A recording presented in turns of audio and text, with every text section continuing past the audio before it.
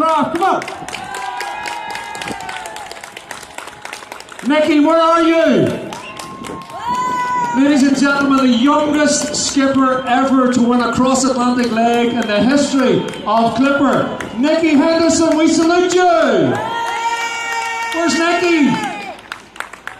She's behind the wheel, of course she is. Green hat, Nikki, hi! So folks, we're going up to Strabane just now for a wee glinker around the Mourne River.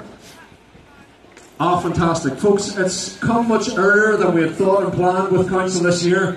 I'm delighted to be along with you along the quay here once again. My name is Mark Patterson, and on behalf of the entire Maritime Festival crew, it's magnificent that you're the early ones this year. There's always an early crowd before the tens of thousands arrive. Our friends up in the flats above, give us a wave, guys, up above. Woohoo! Have you got your pens this year?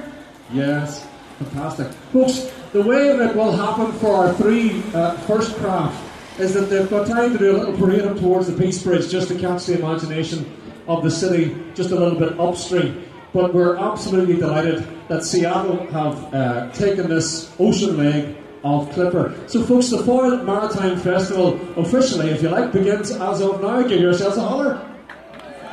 Yay! Well, there we go. I'm going to try and get a word with the Mayor who's here and Tom, who is managing these arrivals live as we speak. You can understand, folks, for the Foyle Port and for everybody involved, all the commercial interest, we've got to get this right. And the Mayor is here. John Boyle. John, great to have you folks. A warm welcome for the Mayor and the First Citizen of Derry City in Strabane District Council, John Boyle. John, it's early. People were expecting to get organised for tomorrow or the next day, but it's happening. Yes, of course, Mark, that's the nature of these things. You just don't know exactly when the